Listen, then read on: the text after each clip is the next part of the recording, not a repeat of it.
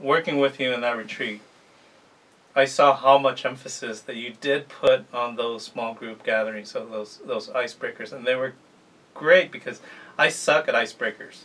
I love playing them. I don't like performing them. I'm socially awkward that way. But you put them together, and you kind of like, you're like, hey, do this. I'm like, do what? I think it comes down to is you have to keep your energy up.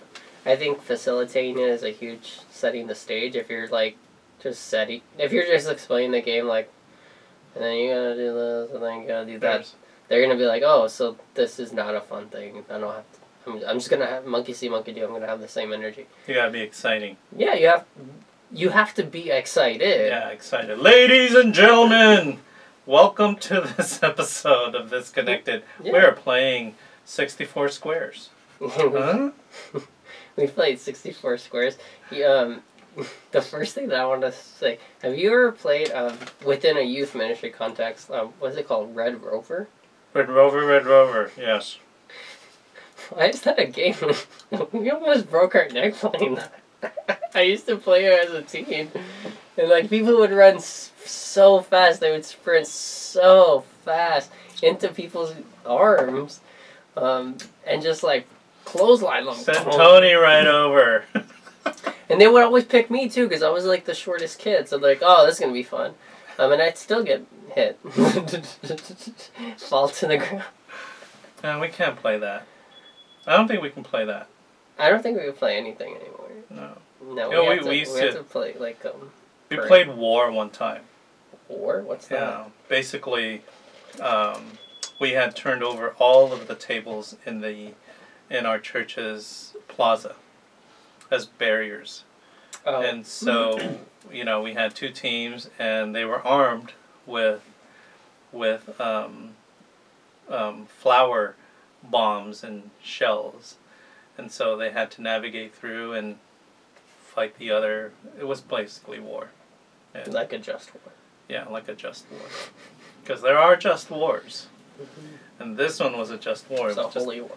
It's just a very messy war to clean up. Because you know what? When you're trying to sweep up flour that got wet. Yeah. Yeah, that's not good. I was talking to Melissa from St. Peter's St. Paul at the retreat, and I was telling her I think it's hilarious the way the teens act before the icebreaker and then during the icebreaker. Because before they're all like loving and they love each other and they're like laughing with one another. And then as soon as the icebreaker starts, they're screaming at each other and turning on each other. And it's completely polar. It's a game. If you win or lose, nothing's going to happen. Your life's not going to change, but they get so into it. Like that. And it's not like we have great prizes for them. We don't usually give them prizes. I don't know. There's absolutely no prize except, that there's a group that won.